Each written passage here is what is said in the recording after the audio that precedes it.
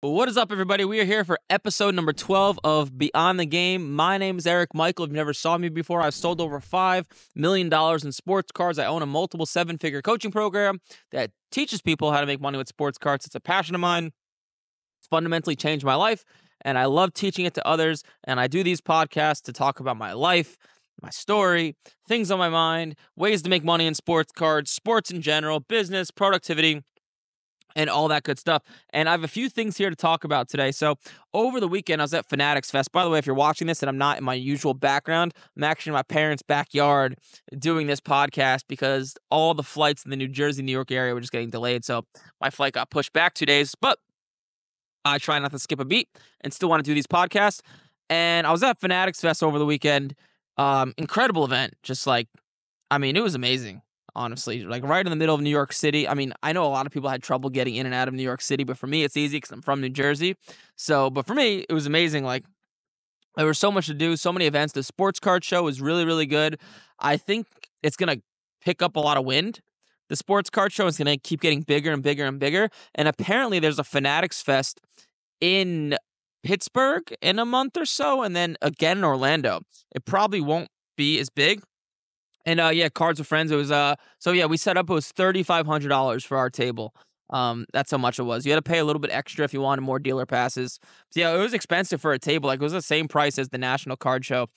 For us, well, you know what? I'm actually biased because for us, like, not only do I go there to buy and sell sports cards, I go there to record content for Major League Profits, and also I go there and get people interested in my coaching program and sell it to them. So for us, it was really good. $3,000 for a table if you're just buying and selling sports cards. Probably not. The show probably had like 500-600 tables at it. But it's going to continue to get bigger. So maybe from just a sports card angle, it wasn't worth it to buy a table. But for like Major League Profits as a whole and for myself, it was definitely worth it. And one of the most rewarding things I did, so a bunch of kids came up to me, a bunch of kids, like 10, 12, 15 years old, watch my YouTube channel, and it's helped them start to make money with sports cards, which is amazing because sports cards changed my life. And I started doing it when I was just about 17 years old. So it's always nice for people to come up to me and say, hey, I made money on this card because of your channel, or I learned what grading was, or I learned that I can make money with sports cards. So that's always nice. Few things I want to talk about today, though. So I did an interview with a previous student of mine. So this is actually a crazy story. Well, TikToks aren't coming out. So, crazy story. So just when I was beginning Major League Profits, this had to be in 2019 or 2020. I was at a poker table in Atlantic City playing poker, and I probably had a few drinks, and I met someone by the name of Adam Gold. And we talked about sports cards. I told him I was starting this coaching program. And he texted me a few months later, joined the program. And I'm telling you this story because it's kind of relatable to me, and it could be relatable to you as well. It fundamentally changed his life. So he got into sports cards, didn't really know much about it. His grandpa or pops back in the day used to own a sports card shop in Pennsylvania, I believe is what he told me. And he knew there was some money in sports cards, didn't really know that much about it, got in right in the beginning of the pandemic, so that helped because everything just went up in value during the pandemic. But so he started buying and selling sports cards, and now he does $400,000 to $500,000 a year in sales. Okay, that's the good part about it, right? And he probably makes like, I don't know, 50 to 100 grand a year in profit. If I had to guess, I'm just guessing. But number two is Adam is a CPA, okay, and he used to work for an accounting firm. And because of sports cards let him quit working for an accounting firm. He was able to start his own, and about half his clients actually come from sports cards. So it's kind of similar to me where I go to these sports card shows not only to buy and sell sports cards, but I also go there to record content for you guys to get people interested into the idea of making money with sports cards. And then we sell you into the program, and you learn how to do it, and you make a lot of money. Same thing for him. He goes to these sports card shows, not only to flip sports cards, make money, have fun, brings his son, which is great, but he also goes there to get accounting clients. So I love it because, sports cards, can you make 20, 30 grand a month? You could. It's hard. Sports cards are a really good way to make like 5, 6, 7, 8 grand a month. Like, if you're good at it, maybe you can make a little bit more, but there's ways to use sports cards as a stepping stone and take things to the next level. like I did and like my buddy Adam did. You get so much entrepreneurial experience from it, and you're able to just branch off of it like I did with starting a coaching program, like Adam did with using the people in sports cards to get clients to start his accounting firm. So something to think about, like sports cards it's amazing because like owning an accounting firm or like starting a coaching program and with like 30 plus employees now, it's complicated, right? There's a lot of skills you have to learn, like accounting and finance and softwares and sales and all this stuff. But with sports cards, it allows you to get into business and make money yourself without complication. Like with making money in sports cards is relatively easy compared to other things. Like it's just you're flipping sports cards. There's no clients, there's no meetings, there's no employees, there's no software. It's just all you're doing is you're flipping sports cards. And that's why I always say, if you've ever seen my ads before, which you probably have, it's the easiest way to start making a few extra grand a month. And the most important part about that is it proves to yourself that you can make money. Like some of you guys watching this right now have probably tried multiple ways to make money online and it's never worked. Right. And the reason it's never worked is because all these opportunities, trust me, I've done them. They're hard, like drop shipping and affiliate marketing and Amazon. It requires a lot of upfront money, and learning how to advertise and deal with suppliers and all this crap. However, with sports cards, there's just not much to it. You're just flipping these cards. Like, I don't know what else to say. um, so pretty amazing story. I'll go over some Q&As. Got some questions. So Andre said, or asked me, how do I keep active customers? I'm assuming you mean active customers with sports cards. So it's not a matter of like having active customers. It's a matter of having active cards. So like, as long as you're buying the right stuff at the right time and selling the right stuff at the right time, your customers or people that buy from you are going to keep messaging you, and you're going to be able to keep selling cards. Like, don't expect, like, you should be buying cards yourself, getting them graded, flipping them, and reaching out to your customer base. So if your customers aren't active, all that means is you're not buying either at all, or you're just not buying the right stuff to sell the right stuff at the right time. Hopefully that makes sense. Let's see. Mikey says, don't say this about yourself, Mikey. Mikey says, okay, I know I'm not very smart, but will you please do a separate video on PSA submissions? Next question. Are there any monthly subscriptions out there that you think are very helpful? I saw PSA has one. There was another one, Sports Collectors Digest. I guess that sounds like some sort of news article. I'm not exactly sure.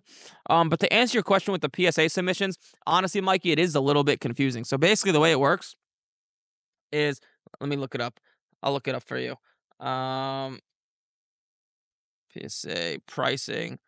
So let's see here. Okay. So right now when I'm speaking, Mikey, this is the way it works. All right. So there's something called value bulk, which is $18.99 per card to get graded. And you could only use that service if the card is worth $500 or less. Okay. If the card goes over $500, like for example, you could have a card that's $300, and when it grades a 10, now it's worth $800. They're going to charge you more. I don't know exactly how much more, but in order to use the value bulk service, you need to send in at least 20 cards at a time. So that's value bulk. Then there's value, which is $24.99 per card. And you could send in 1 card, 10 cards, 100 cards at a time with value. And same thing. It's only for cards worth $500 or less. So once it's worth more than $500, PSA is going to upcharge you to probably the next service level, which is like the next declared value service level, which is regular, which would be $75. Then there's Value Plus, which is $39.99 per card. And that just gets back to you quicker, but same concept. It's only cards worth $500 or less. Then the next tier is regular, where you could have a card worth $1,500 or less, and it's $75. And according to the website, it takes about 10 business days to get back to you. Then the next service level is $129, which is cards for $2,500 or less. And then the next is Super Express, which is $249. It's cards worth $5,000 or less. And the next is Walkthrough. That's $500 to get a card graded, and it's cards worth $10,000 or less. And it's a little weird how it works. Like if you do the Walkthrough service, and it costs you $500 to get that card graded, and let's say the card is worth $7,000, but now you submit it to PSA, it gets a 10, and now it's worth $20,000, they're going to charge you more, okay? I know. You're probably thinking to yourself, "That's weird. It's strange. Like, doesn't it isn't PSA incentivizing themselves to give people tens? Because if they give people tens, these cards are worth more. Now they could charge people more." But I don't think they do that because they what's in their best long-term interest for the business is controlling the population of cards, so PSA 10s hold their value. So I don't think they would ever do that. Um, Especially the people grading the cards are employees. They don't actually get more money for giving out more tens or nines. At least I don't think so. So that's how. Hopefully that answers your question, Mikey. It's not. It is kind of confusing. All right, Brock asked me, "What's your process for profit? Once you make money on a card, do you tuck it away in a bank? I always end up putting everything back into cards, then I'll lose on a couple cards and lose that previous profit." Okay, good question. So, Brock, there is no like straightforward answer, but I'll tell you exactly what I did, and hopefully you could run with it. So, when I had less money and I was messing around with like four, five, six, seven, $8,000, I made it my mission where at the most on hand I would only have a couple $100 on me. All I did was I kept relentlessly investing back into cards. Like if I had more than like $1,000 on me, I'd be like, why do I have this money on me? Because money just sitting in the bank does nothing, right? You want your money working for you, whether you're grading cards or buying cards already graded to flip them. So obviously, like keep enough where you're able to sleep at night and you're able to pay the bills. And once again, this is coming from someone I have a massive tolerance for risk. Like if I have $100,000 to my name, I don't care if I have $1,000 in cash and $99,000 in cards. So like there is an element of like risk to it, right? Like, or like tolerance for risk. Like if you have a low tolerance for risk, maybe keep a little bit more cash on hand. I'm just I have like a gambler's mentality. I'm very aggressive when it comes to money. So that is how I do things. I don't like having a lot of cash on hand because, as long as you could have enough to pay rent, pay for food, I mean, what's the point of just looking at more money in the bank account? Like my grandpa was like that. I'm sure a bunch of your guys' grandpas were like that. Like he was just obsessed with how much money he had in his bank account, right? But like, okay, you look at it, it's a number. It gives you a 10-second dopamine hit. All right. But you're actually costing yourself money, correct? Because there's something in this world called opportunity cost. And by you just storing money in the bank, that money could be working for you, making you 20, 30% a year or every 6 months. And by you not investing that money, you're costing yourself 20% or 30%. So if you look at it from that angle, like don't be that guy that just gets obsessed with like looking at your bank account every single day. Cause I know people like that. Just don't like you should be getting excited by investing your money and not having a lot of money in your bank account. In my opinion, that's the best way to make money. All right. So Brock, hopefully that answers your question. Scott says, "Oh, this is actually good. Eric, what are the best avenues or places to sell one's cards to get a reasonable price for them that you've experienced? Thanks, Scott in Kentucky." Well, Scott in Kentucky, I actually have a very straightforward answer for you. So repackers buy cards at 90% of the value. If you don't know what a repacker is someone that buys a bunch of cards from people. They take the cards, they put them in, they make their own packs. They call these packs like Eric's packs or whatever name they come up with, and they resell them to people um, at a profit. So they're able to buy, because they're able to like repackage these cards and like put them into cases. They're able to buy these cards at 90% and get 120, 130% for them because they're selling them in the form of packs. Like the people that are buying the packs, yeah, they're gonna lose a lot of money.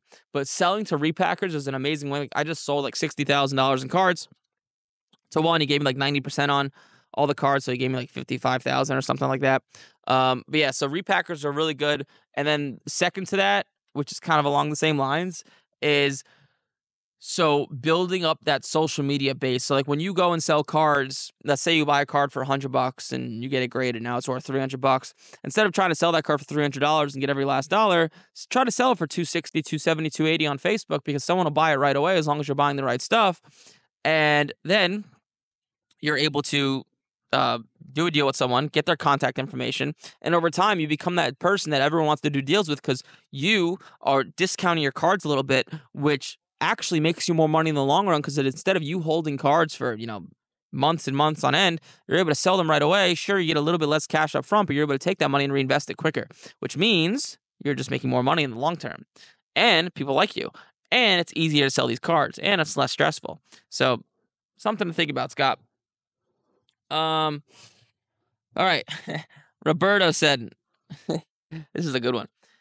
If you were openly teaching people how to fuck eBay while still using their platform and potentially driving up the cost for people who don't cheat the system by screenshotting your contact info, how can I trust that paying you as a coach, you won't somehow fuck me over? That's a good question, Roberto. So what Roberto's referring to is what I'll do if I'm buying a bigger card on eBay, I will instead of like trying to do the deal on eBay, I'll send them a screenshot of my contact information via a picture, via like an attached image, so eBay can't read it, and we're able to do a deal off of eBay.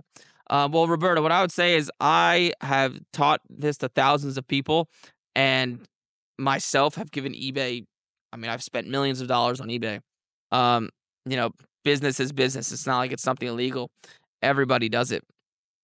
Um, I wouldn't say if eBay had to go back in time and delete me off the earth, if they had the option, I'm sure they would not because I've given them just massive amounts of business. And the reason I do that is because the people that pay me money and the people that watch my content, I want you guys to make as much money as possible. So, like, as you could probably tell from watching my videos, I'm very authentic. That's exactly what I do.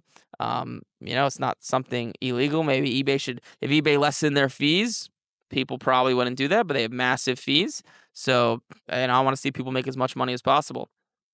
Um, but so I wouldn't say, you know, that I fuck over eBay, and then how could I trust that paying you as a coach, you won't somehow fuck me over? I mean, me as a coach, honestly, you're not dealing with me as much. You are, but you're dealing with more of the information that I provide. So, like coaching, the way it works is like, trust me, like I'm not out here to like take your money and take it to Las Vegas and put it all in black on a roulette table. If I was doing that, right, you'd see massive Reddit threads about how I'm the biggest scammer in the world, and maybe there would be a Netflix documentary on me, like somehow running.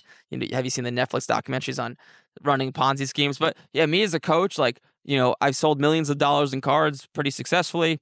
I give you all the information exactly how I've done it, and part of it is that whole eBay tactic, and then it's up to you whether or not you're going to execute on it.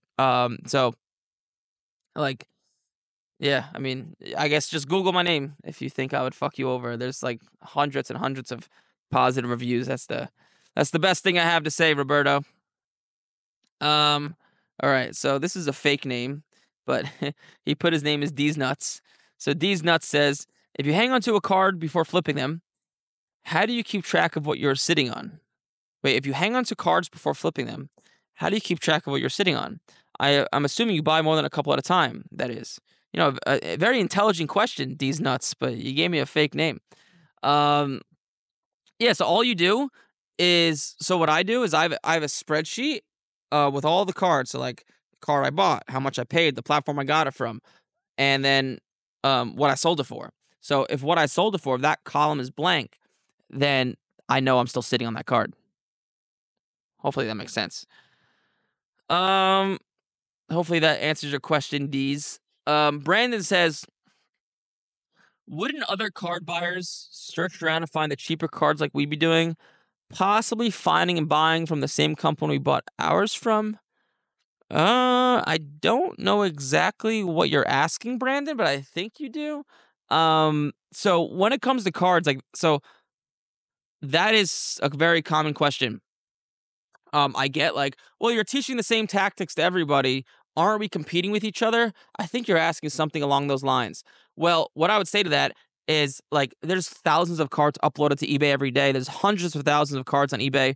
I mean, me personally, like, there's like a few thousand people that have joined my program, right? So, just we're like a tiny, tiny fish in a massive, massive, massive ocean. You have to keep in mind, most people in sports cards, they're your average collector, right? So they're just like when you buy a card of like Will Levis, for example, and let's say you buy it for $100 and you sell it for $300, right? And or let's say you get it graded, now it's worth $300. Like 95% of people in sports cards are that person that like, I think Will Levis is going to be good. So I'm going to buy his cards. And that's who we sell our cards to. So what I would say is like, you have to remember 95% of people aren't fishing out there to make a quick profit like we are. And there's nothing wrong with it, right? It's just like stocks, right? You have your day traders and you have your long-term traders. Most people in sports cards are long-term traders, right?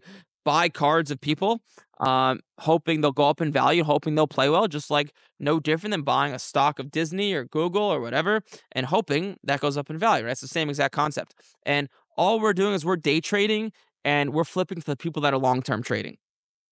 That's that's all that's going on. So hopefully that answers your question, Branding, because like there's so many cards uploaded to eBay every single day, and then just 99%, 95% of people don't do what we do. Um. So okay. So Rick James asks, can you talk about the differences between hobby boxes, blaster boxes, mega box, and whatever boxes are out there? So actually, I'm not the expert on this, but what I could tell you is I don't rip open boxes much, to be honest with you, Rick. But so hobby boxes are usually so they're more expensive and they have the better types of variations and colors of them, and you can't find those at retail places. So like blaster boxes and mega boxes, you could find those at retail places. When I say retail, I literally mean retail, like Targets, Walmarts, places like that. Um, Targets and Walmarts, they have like crappier cards. They're cheaper, right? And then the good types of variations of cards, like those come out in hobby boxes. And to get hobby boxes, you have to buy them online, get them from sports card shops, places like that. So like Panini saves the good stuff, like the sports card shops and breakers, and the bad stuff for like Target and Walmart. But at the same time, you get it, it's cheaper for Target and Walmart because the stuff's not as good. If you ever look on here's a good example of that to really like pin down exactly what I'm saying. This is like an interesting example. So one of the first cards that was ever worth a lot of money, that was not graded, is the 2011 Trout update. So Rick, so go on eBay, and if you look at the 2011 Trout update, there's two types of expensive variations. There's multiple variations, but there's two types of expensive ones. One is called the red. It's literally called the Target Red update. Another one is called the blue, the Walmart blue. Literally, the border of the card is blue because Walmart's colors are blue, so they like Topps made the card specifically for Walmart, and you can only get into Walmarts. And the same thing for Target. Literally, Topps made these red bordered cards and only put them in packs in Target because I don't know, that's just what they did. But those are like a premium example of like retail cards. So hopefully that makes sense. And the Target ones, because the borders are red, they get damaged very easily. I mean, those cards were worth like 60, 70 grand at one point during the pandemic. Now they're probably worth like 15 grand if I had to guess. But yeah, so that's like a good example of like the beginning of like retail. Oh, but yeah. So like blaster and mega boxes, retail places, Target and Walmart. Hobby boxes, better, more expensive, better types of variations, card shops and breakers and stuff like that. Hopefully that makes sense. Let's see. Mikey says, what does Pop 2 or Pop 9 mean? I see it on some cards, but not all. So basically what population means is how many, usually when people are talking about it, is how many of PSA 10s are there in the world. So if I have a silver Wembenyama 2023 Prism, it's a very common card. The population on it, if someone's talking about it, they might say this is Pop 600. That means there's 600 PSA 10s, as opposed to like I don't know, like a Joe Burrow number to 99 National Treasures 2020 auto. The population on that card is probably like 9. There's probably like, or PSA 10s, there's probably like 3 actually, if I had to guess. So the pop on that is 3. It's a rare card. So less pop, usually it would make more on your money if you bought the card raw, because usually the less of the pop, right? If you just think about this logically, less of the pop, what does that mean? It means probably the card is harder to grade. If the card's harder to grade, it's a 10, well, you're probably going to make more money on it. So hopefully that makes sense. And then there's a question from S. Lurch on Instagram. Are you just using prior paid auctions on eBay as your understanding of the market rate on each card, or another source to determine the value? That's actually a good question too. So to answer that question, so it depends on the card. So if I'm buying a more expensive card that's like $1,000 plus, a lot of the time, honestly, I use Alt. Alt honestly is a clunky app and it kind of sucks, but it doesn't miss any like sales. of an expensive card, so I can see what everything is worth when it's sold. And like for example, if I'm buying an expensive card that's like $5,000 and there's none that have sold in a year, well, I could look back at the past year and say, okay, what did this card sell for in a year ago? And then I could look at his like Silver Prism PSA 10 or more common card to see like is his market up or down to kind of get justify paying whatever I should be paying. So for more expensive cards, I use alt a lot of the time or market movers and it takes me a little bit longer, but I just don't want to screw up. And then for what was the other question? Oh yeah. So for lower end cards where I don't where like they're a lot more commonly sold, I'll use eBay or 130 point because there's going to be much more data points. It's just easier to see and it's way quicker. And I'll use completed sales like or best offer and auctions. Auctions are a truer sign of what a card is worth because people fake best offer, like offers accepted all the time so they can increase the value of a certain card. But I use both. And then on eBay, I don't know if you know this. So when you look at a card that was accepted at best offer, eBay actually doesn't tell you what the card sold for. So you could download a Chrome extension called Cardboard. What's it called? Cardboard Market, I think, and it'll tell you. Or you could go on 130point.com and look there, and it'll tell you what the card actually sold for because eBay won't. Um, so Troy says how to get started with no money. Okay, so if you have no money, you should definitely get a job and save your money and lower your expenses. That's so if you literally have no money, that's what you should do. You should not start a business if you have no money. And then once you get a job or you lower your bills and you're able to save up some money and you'll have like a $500 or $1,000, what I would do is go to sports card shows and go through the dollar boxes. Like, you know, those dollar boxes that are on the side. So like at a sports card dealer at a show, right, you'll see like a glass table with their more expensive cards, and on the side you'll see dollar boxes. What I would do is go through the dollar boxes and find cards in there you can flip for like $10, $20, $30. They're in there all the time. And that'll get you started. You can make money right away. You could prove to yourself that you could actually make money and not a lot of upfront investment, right? Because it only costs $1. So hopefully that makes sense. Some other stuff I wanted to talk about is so I've been getting some questions on VAs. So let me explain to you guys what a VA is. All right. So a VA, the letters VA stands for virtual assistant.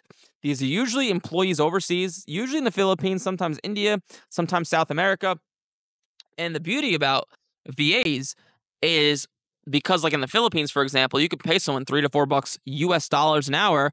And because the US dollar carries a lot of weight in like some place like the Philippines, you can have someone work for you and they can be paid above minimum wage in their country. And it only costs us $3 to $4 an hour. So, for example, in my program, we do this all the time. I show people how to use VAs. So instead of you spending an hour or 2 hours a day looking at cards, you can have a VA search, have a shared spreadsheet, and we train them on exactly how to find the cards and what to look for, how to know if it's a good deal, how to negotiate, all the stuff. And once it's good, they put it on a spreadsheet with their student or whoever they're working for. And, you know, they work for a few hours a day. We're able to outsource it for $6 to $9 an hour. And, you know, it's great because, like, you know, at the end of the day, you look at the spreadsheet, you buy some cards. It took about 5 minutes to buy some of these cards, and you're able to outsource a few hours of work for like, you know, $6, $9. And even in my own business, in Major League Profits, like some of these VAs overseas in the Philippines are like smarter than us and they work harder than us. Like the thing about the Philippines and like a lot of these overseas countries is like working is culture. Like that is what people are born and raised to do, like respect whatever job they do. And like I speak for this, like right, I have like 30 employees, and a lot of the overseas workers are much harder workers than the Americans. Like us as Americans, right? Not to like cause a shitstorm here, but right, think about it. We're given participation trophies when we grow up, and we're told we could be whatever we want to be, and we're filled up with all this crap our whole life. So a lot of these Americans, when they get into the workforce, they complain. You know, they have bad days all the time, and you have to deal with a lot of their emotions. Like, take my word for it. Like, having people overseas work for you, they are, for the most part, a lot better at keeping their emotions in check and just completing tasks on time, just because of the culture they're brought up in. So using overseas assistants and if you're able to train them to do whatever, even if you own a business to do something else, I strongly recommend it. I mean, a lot of them are American educated. They speak really good English, and a lot of the time they're much harder workers, to be honest with you. And that's where I'll leave it off at. Actually, I'll leave it off at one last thing. I like to make predictions on these podcasts, and see if they come true and look back later on. Here's a fantasy football sleeper. This is random here, but this is a fantasy football sleeper. You want to know a good one? I'll tell you guys a good one. Ready for this? Cincinnati Bengals, starting tight end, Mike Gesicki. Probably be like a 10th, 12th round pick if I had to guess. That he's going to have a great year. They say he looks good in the Bengals camp, and he was on the Patriots for like a while, and the Patriots suck. They haven't had a quarterback for years, and their offense sucks. But Mike Gesicki in Penn State, that guy was an animal. And when he was in the Dolphins, he was really good as well. I'm telling you, mark my words, assuming he doesn't get hurt, hopefully he doesn't, he's going to have a really good year in fantasy football. That's my prediction. It looks like my Bo Nix prediction was right. I think he's having an incredible preseason. He had like 20 for 33 with like, 300 yards and 2 touchdowns. But because of Sean Payton, like it's where you go. And like Mike Gesicki, where he went, Patriots sucked. Bengals, he's going to get a lot of opportunities, especially what's his name? Tyler Boyd is gone, who worked the middle of the field. And Burrow's never had a real tight end. So mark my words. I think Mike Gesicki is going to have a really good year. But hopefully you enjoyed this podcast. If you have any questions, feel free to shoot me a message. Like, comment, subscribe. Hopefully you enjoyed this stuff. And I'll see you guys in the next one.